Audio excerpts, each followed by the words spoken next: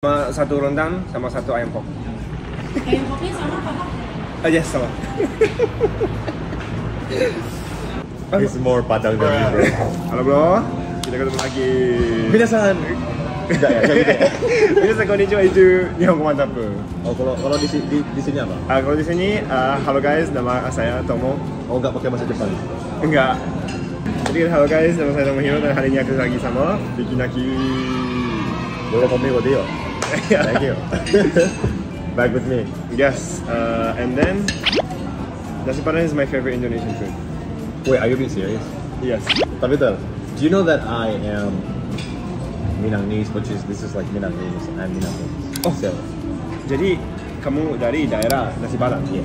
Thank you for inventing. Thank you for inventing this amazing food. Wait, do you actually love that? Yes. Nasi Padang that much? Yes. Okay. Tapi Udah tapi- pernah kemana aja? Banyak. Ya, jadi there's Padang Merdeka, pagi sore, Sederhana. Those are like the Bayang big belum? three, right? Bayang Kumbu belum? Belum. Oh. So okay. from these three, aku paling suka Padang Merdeka. Jadi aku Okay. kesini. Tapi wait, you're from jadi daerah Padang. Yeah. But I heard because I love Nasi Padang so much, like I wanted to go to daerah Padang. Yeah. But my friends told me, kalau ke daerah Padang, gak ada Nasi Padang kayak gini. That is true. So I was like, yeah, gak usah. So basically, you know, if people from Padang, yeah, they cook for themselves. Jadi nggak ada yang gitu. Oh, so ini, this is like your if they ordinary like food Yeah, already. if they want to open a restaurant, to run a restaurant, they're gonna go outside Padang. Gitu. I see. In Padang, if you open a Nasi Padang restaurant, it's just like Hah? your food at home. Gitu. Yeah. Oh, naruhodo ne. Okay. Interesting. I've never been here before. Belum pernah sini guys. Oh ya? Yeah. Aku paling suka Padang Merdeka karena the rendang. The rendang is very good. Menurut aku. The rendang and ayam pop. One ayam pop, please. Wait, which one is Paha. Paha. Wait, actually two. Aku makan dua ya. Yeah. Last time I ate four. Kalau nasi Padang, I love rendang sama ayam pop.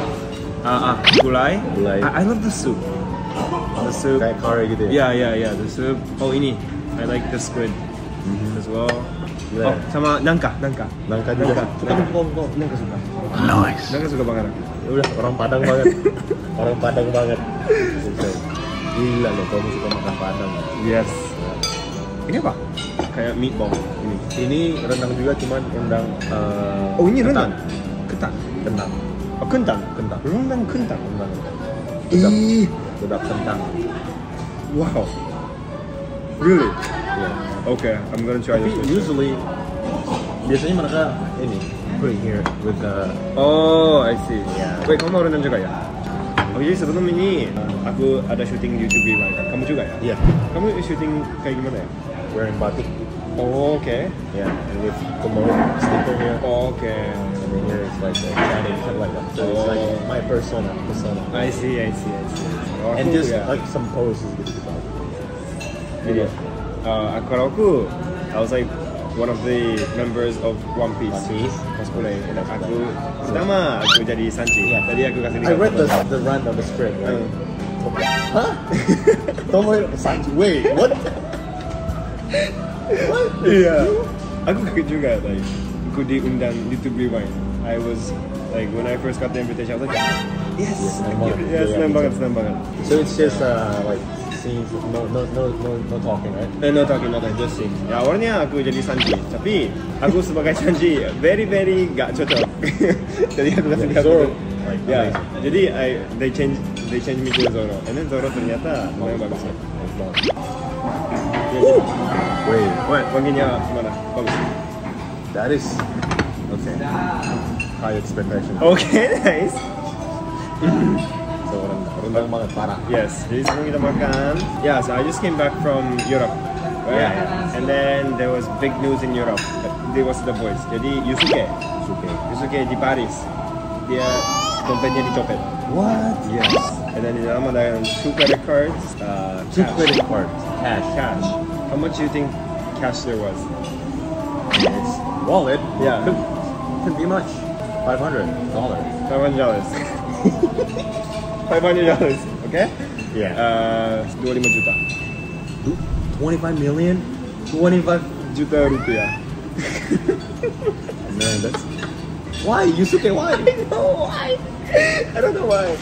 Kayaknya because tripnya akan lama, and if he wanted to exchange money, like he wanted to make sure he had a lot of money, jadi he put all his money in his wallet.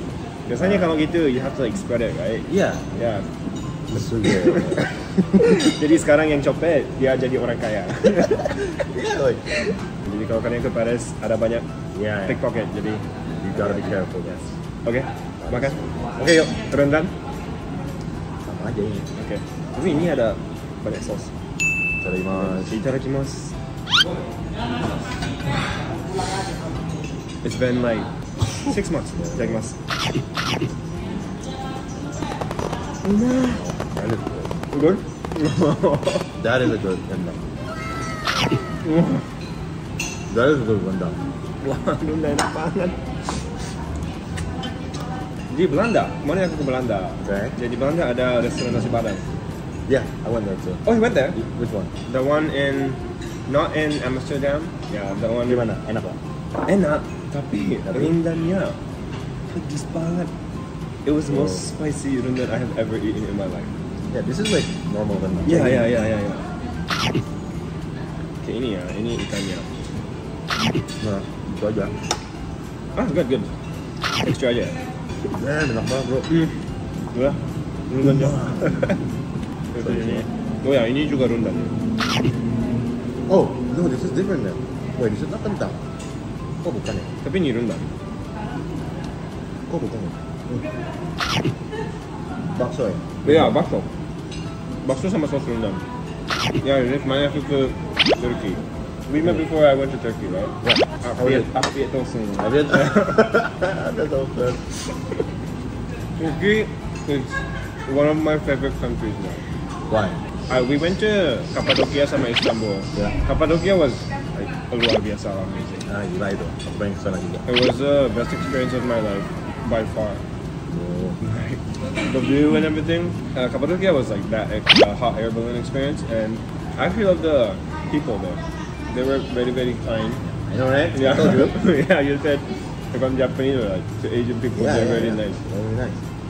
And to this, like, I like they don't know us as YouTuber, but cewek Turki suka banget orang Jepang. Yeah. Told you. They were like high school students, high school girls.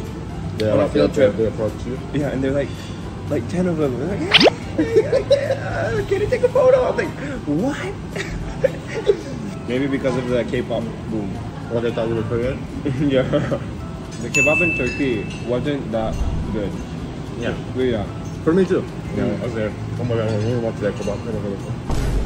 Gak ada bumbu ya? Yeah. Yeah. Kurang bumbu. The food in Turkey was like, everything else was 10. Every food was 5. Saya mau makan ayam pop. This is my second favorite dish. Kau suka ya? Aku nggak suka ya. What? Apa? Rajika?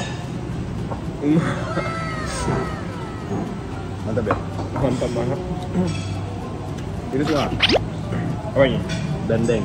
Ah, dendeng balado. Nah, Ini yang pedas banget ya.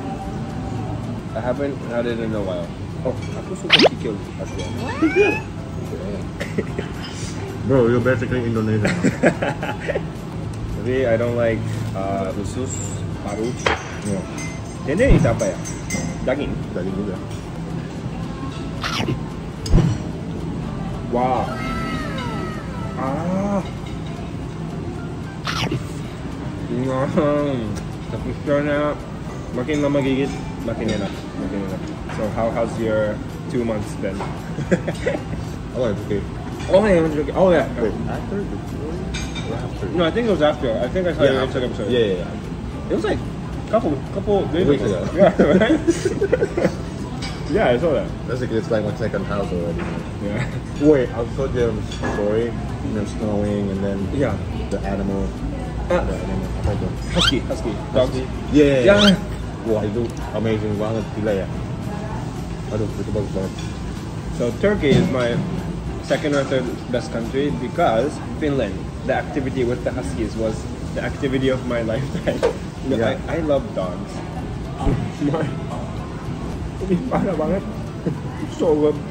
He ate 4. Enggak. Ini enggak. Oke. You should go to Finland, Lapland.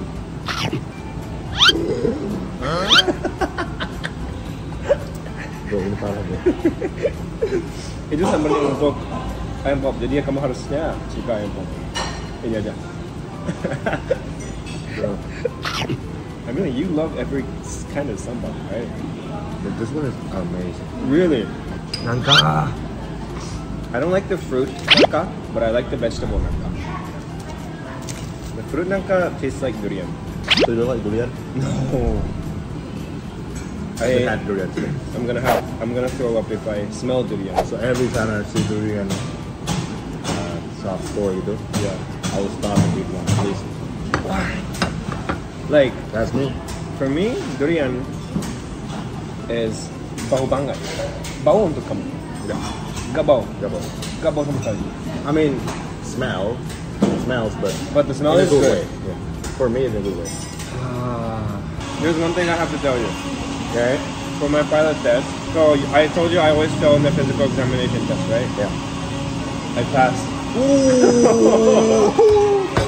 Let's go. Let's go. Let's go. That's what I'm talking about. So, what's gonna happen now? Aku tinggal satu wawancara lagi. One more and then? Udah. Bisa masuk sekolah pilot. Yes, akhirnya. And one time, I'll fly abroad and then Yeah. this is your captain speaking. Tomohiro. Tomohiro Yamashita. Ini ada special customer. What? Bro, speaking lagi. He can speak 6, maybe 10 languages right now. Yeah, so one step closer to my dream gitu. Okay. Oh yeah, I remember the first time ate together. It was when you introduced. It was like maybe 2 years ago. Japanese. Yeah, Japanese food, and then you ordered a jurok panas. Oh, yeah. Yeah, you're right. Yeah. Jeruk panas what? I'm like, bro, what's what? It's so weird for you, but Yeah. it's so weird for you, but Tapi ternyata it was pretty good. After that time, for like a week, I was super into jurok panas. I ordered like every single time I went to a restaurant. Like, jeruk panas. ya kak, ada jurok, bukan es jeruk, jurok panas. Yeah. You know, I tried to order in Japan one time, tapi mereka bingung banget. Oh yeah? Is it that weird to you? Yes. Sama satu rendang, sama satu ayam pop. Ayam popnya sama apa Pak? Yes, sama. Aku He's more Padang than me, bro. Guys. I'm not even 40% kenyang. Are you being serious? Yes.